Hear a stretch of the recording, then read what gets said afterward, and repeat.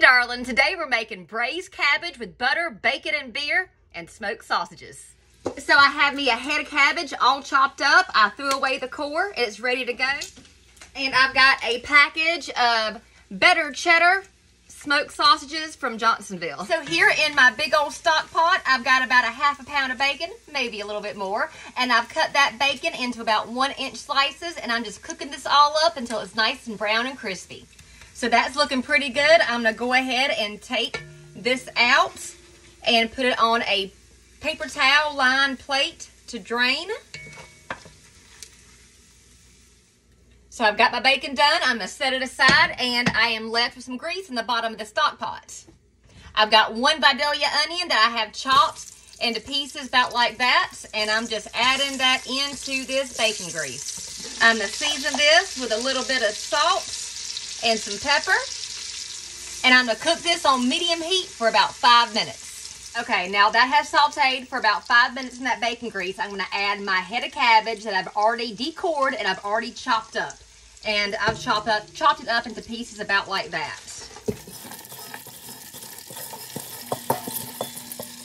And now I'm gonna stir all of this up and try to get that cabbage coated with that bacon grease. Now I've got a bottle of brown ale, and if you don't want to use beer, then you can use beef broth or chicken broth. The alcohol will cook out of this though. And I am going to pour about the entire bottle inside this, and this is 12 ounces. So if you don't use the beer, you'll need to use 12 ounces of chicken broth or beef broth. Now I'm going to stir all this up.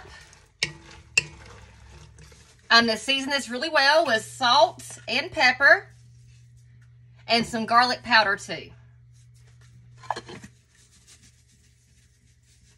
So I got my garlic powder in there. I'm going to take half this bacon and sprinkle it on top of this cabbage, and the rest of it I'm going to save to put on top of the cabbage and sausages when they come out of the oven. Now it's time for the sausages. Now you can take them straight out of the package and put them straight in here without searing them because they are already fully cooked. But I think the extra color adds extra flavor, so I like to sear mine up a little bit first. And now I am slicing up a stick of butter and just dolloping it all over this cabbage, sausage, and bacon mixture. So I'm gonna put my lid here on my big old stock pot. I'm gonna put this in the oven. Ooh, it's heavy. 350 degrees for about 45 minutes.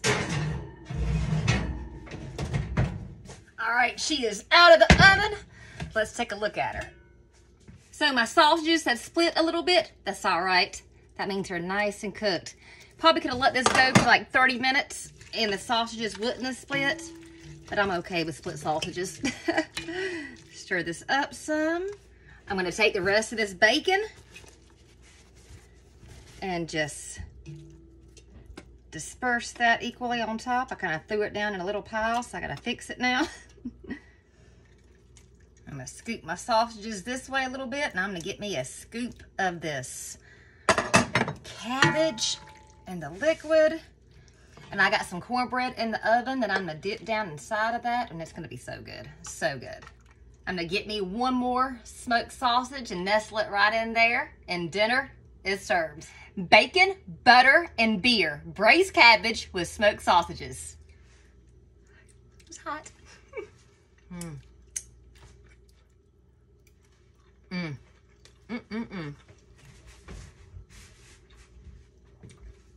Man, that's good.